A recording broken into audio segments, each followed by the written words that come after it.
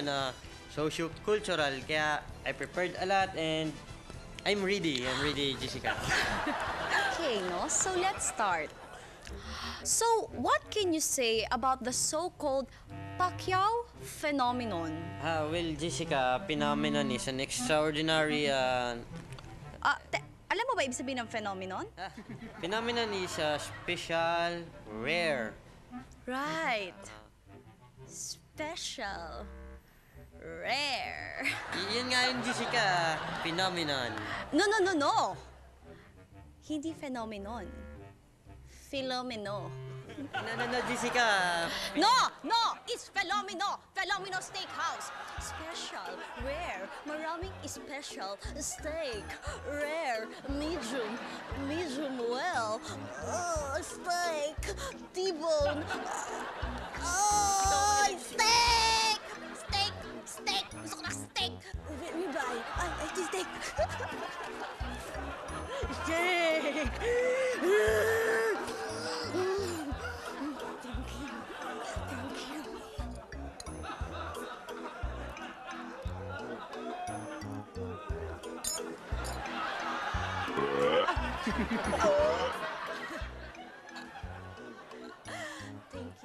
Thank you.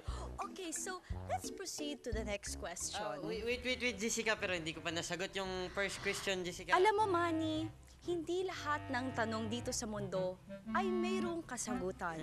So let's move on to the next question. Can you assess the state of the Philippine boxing in contrast to the state of the Philippine society? Well, you know, Jessica, state of the Philippine boxing, the state... Ha? State... Anong sabi mo? State... Steak? No, Jessica. State. No! Sabi mo steak! Hindi, okay. Tagalogin ko na lang, Jessica, para hindi ka na mag-isip ng kung ano-anong bagay. Well, ang estado ng boxing at estado sa ating Pilipinas, ang estado, kaya dapat pag-usapang mabuti, baka ano isipin dapat yung Yun! Estado. Baka. Estado. Baka isipin ng... Estado. Baka. Estado. Estofadong baka. Estofadong baka! Ano ng boxing, Jessica? Estofadong baka? Excuse me. Please. Direk! Estofadong baka! Thank you. Estofado!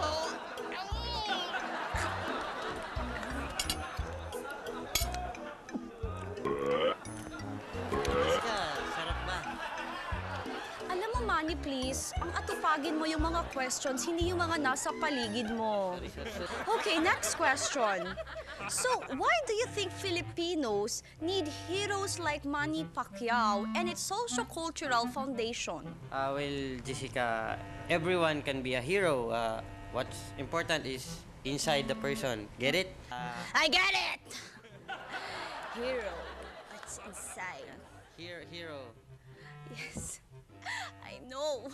Di ba sabi mo, hero, what's inside? Nai-imagine ko na siya. Manny, it's 100%. Ano inisip mo, Jessica?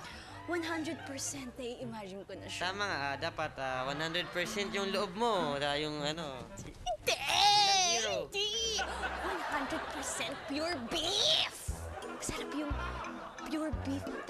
Tapos meron sa loob yung kompleto ricados, yung hero sandwich, yung merong lettuce, tomato, tapos may mayonnaise, tapos meron pa konting mustard, tapos konting ham, tapos cheese. Jessica, ano nangyari sa'yo, Jessica? Ibig ko sabihin, hero. Bayani, Jessica. Salami, ham, hero sandwich. Please, I want some sandwich. Sandwich. Jessica, hero ako, bayani. Hindi hero sandwich, Jessica.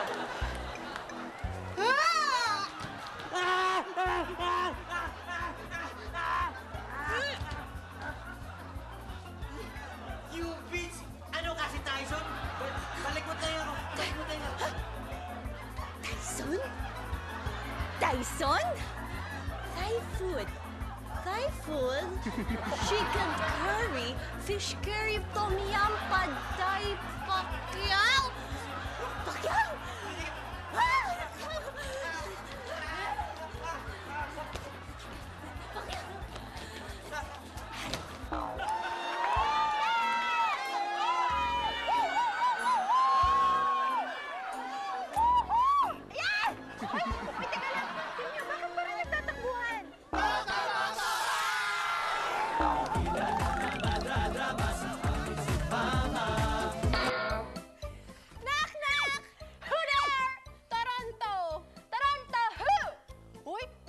Lumpiang Shanghai eh, Toronto.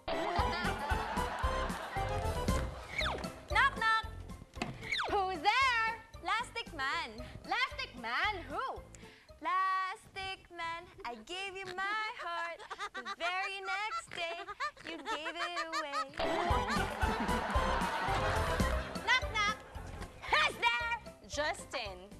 Justin who? Hoy, Gazelle, pwede ba raw manligaw sa'yo si Kuya Long? Just in case.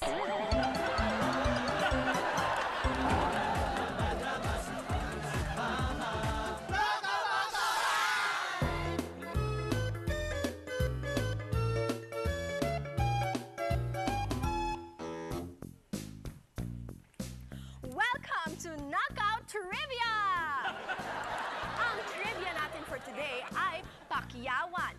At ang mga contestants natin ay ang mga Pacquiao wannabes. So, are you ready?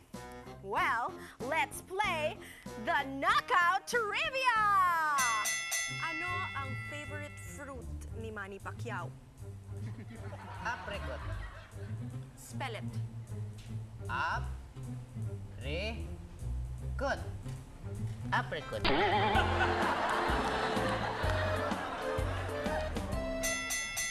Paano pinatumba ni Manny ang kalaban niyang si Cotto? Well, you know, because he pansit.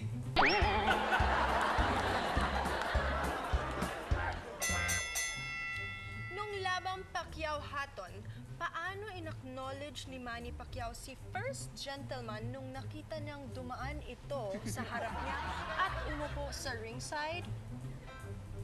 I would like to acknowledge the arrival of the late first gentleman who just passed away.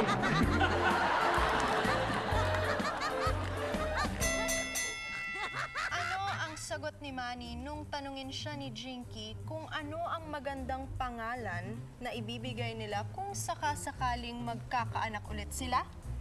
E di i-combine name nila. At ano ang sagot? Manny plus Jinky equals monkey.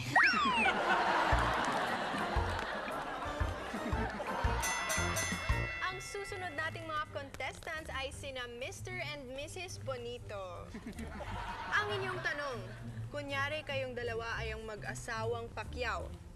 Pagdating ng gabi, bago matulog, ano ang dialogue ni Manny at Jinky sa isa't isa? Well, it's like this. Honey, buksan mo nga yung switch. Ay, lambing mo naman, honey. Saan ba yung sweets? Yung switch ng ilaw. Di ko makita. Madilim eh.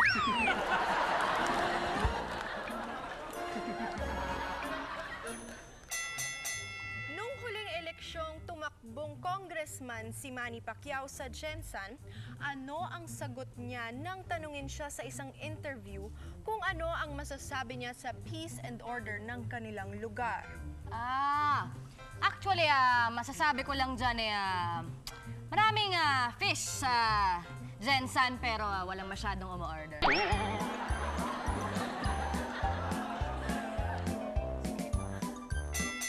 Ano ang madalas sinasabi ni Manny sa anak niya pag may madumi? Masabi ko lang dyan dirty, dirty, dirty John Jr.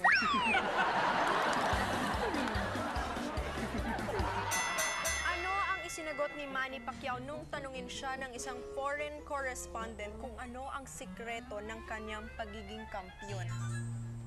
Well, they're what it takes to be. So because it is, then who else without?